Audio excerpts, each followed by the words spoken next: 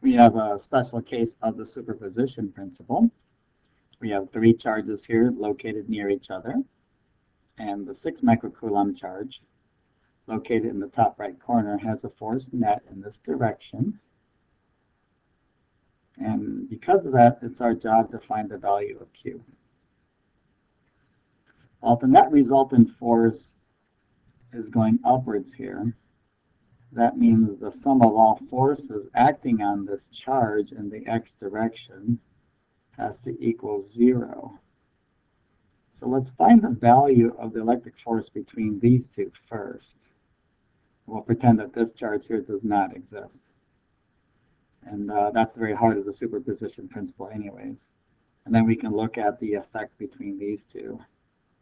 And then we'll be able to figure out Q's value from that reason. So let's do force electric equals 9 times 10 to the 9th multiplied by 6 times 10 to the minus 6 multiplied by 6 times 10 to the minus 6 divided by the distance between these two in meters. So that would be 0.057 squared. And that gives us a value of force electric of 99.7 newtons.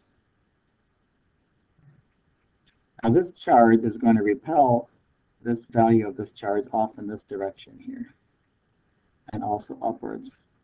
Therefore, in order for the sum of all forces in the x direction to equal 0, we know that this value here must be a negative, okay, for the Q value. Okay, and we have an interior angle here. So we need to think about the value of the force electric in this direction here at 99.7 would be a repulsion going in that direction. And I want to figure out what angle we should have here then. So let's draw a dotted line. The angle theta here is then going to be equal to, well, let's see what we got here.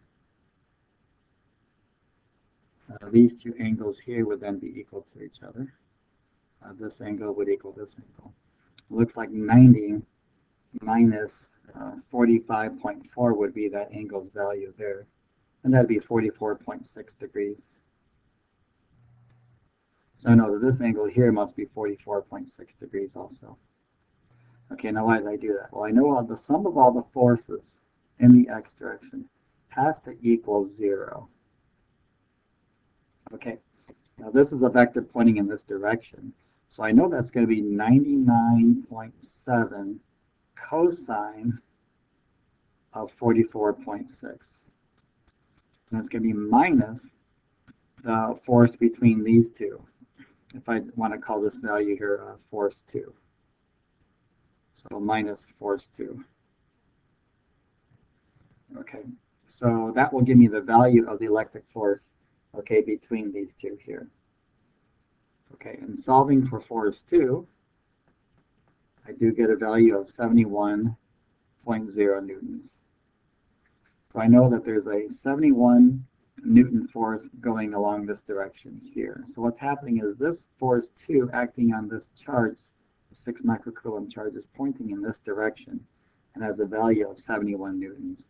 That will allow me to find the charge for this. So I'm going to go 71 newtons is equal to 9 times 10 to the 9 multiplied by Q's value, and we don't know what it is, multiplied by 6 times 10 to the minus 6 divided by the radius between them. And it says in the figure there's 4 centimeters, so I'll go 0.04, and then I need to square that radius.